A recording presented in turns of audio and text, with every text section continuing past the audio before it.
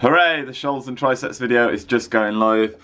Problem is, I trained yesterday, shoulders and triceps, and it's currently the day after, in the afternoon. But we're gonna catch up today, it's back on biceps.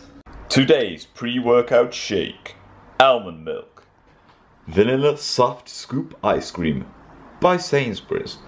2 Malteser bars. Desiccated coconut. Wheatos. Whey protein. And a blender. You see, the trick about the Wheatos is actually it promotes strength, alertness and energy, which is everything you want pre-workout.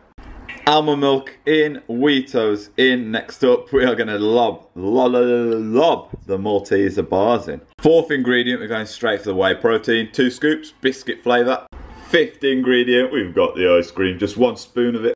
And finally, before we blend it, we do what's called the treating method, which is where we just a little bit of almond milk over the top. There we go. Oh, blend it, baby. We're gonna leave it blending for about 30 seconds. Operation complete. What's going on, guys? Bit of pre-workout tunes. Good old Clash, Cosy JK. Got the Shadow X. We're gonna bang 2 scoops of this. Then we are gonna hit the gym. Back on biceps. Let's go! Who saw this back in the day? Classic Clash going on right here. Hello, hello, hello. You are joining me with a saucy voiceover. So we're starting off with a lat pull down, 70 kilograms, 4 times 10. Last time I did do heavier, 75, but the form wasn't there. In this, I really wanted to concentrate on the contractions and form before we increase it again the next session. So next session, you will see 75 kilograms with good form.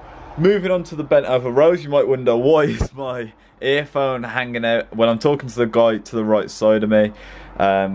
He's going to check out my Insta and YouTube, so big respect to you, bro, and I hope I help you with your form on that pull down. But yeah, on the rows I did 40 kilograms, 4 times 10, which is the same weight again, but better form. Pull-ups, we managed to get a set of 10 here, which I'm really happy with, and the symmetry is good. That's what I want to do on pull-ups. I want to work on the symmetry. It's a bodyweight exercise. There's no excuse for bad symmetry. So I did 1 times 10, 1 times 8, then 2 sets of 6. The rest time was short though. Alright, these, if I can call them shrugs, 46 kg, and then I did move it down to 40. I wish they had 42s and 44s.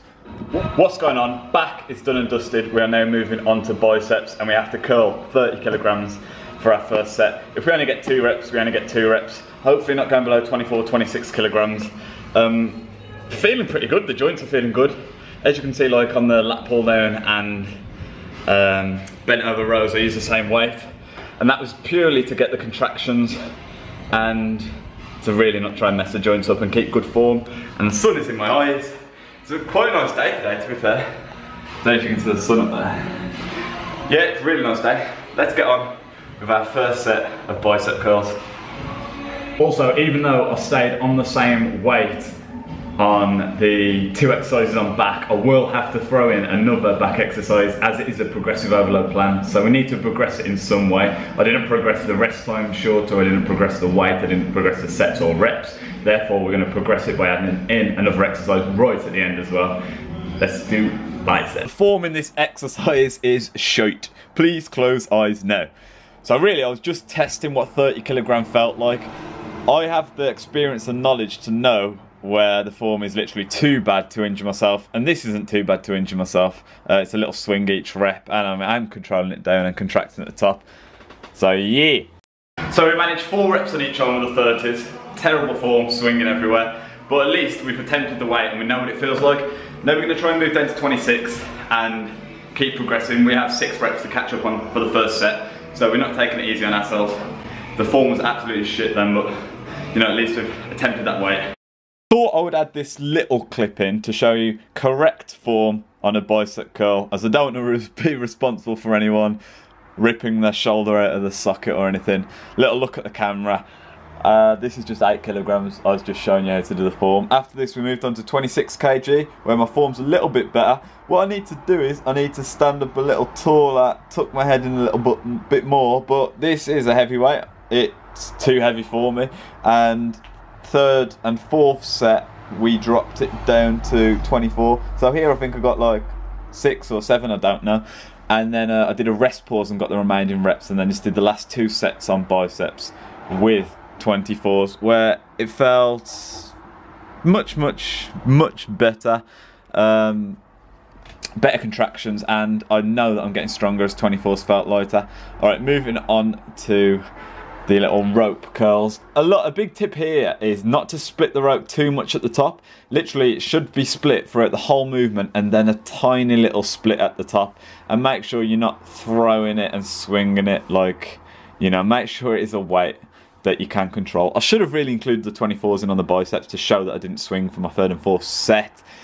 But yeah, as long as you're getting that control and squeeze, like, form's a bit off here. Again, I need to stand a little taller. I do reset my scapula here. See, I pull my scapula back, and that's the form that you want there.